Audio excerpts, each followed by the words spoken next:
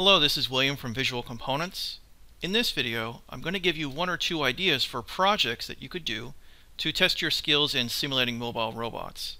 If you go to the eCatalog panel, expand Models by Type, click Demo Layouts, open this layout here, AGV Mirror 100 Logistics Layout. I would have shown you this layout in the beginning of the course, so let's take a look at it now. And once it opens in the 3D world, your task is to recreate this layout. You don't have to build everything from scratch. Just focus on reprogramming the robots. You might also want to use different robots, but the main thing is to have the robots pick up parts here at these stations, bring them to the service points where the workers can process them. After the workers process the parts, then use the robots to bring them back over here. So that's just one simple case. Remember, of course, to use statistics to monitor the utilization of the robots. Try to find if you need more or less robots, how they're being assigned the tasks, and if you can improve this solution.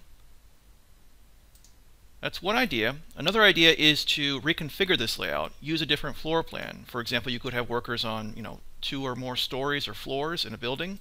You could have different pathways for your vehicles. Instead of directly assigning the tasks to the robots, you could use routes. But this completes the course itself. If you have any comments or questions, you can visit our forum at forum.visualcomponents.com. And as always, have a wonderful day.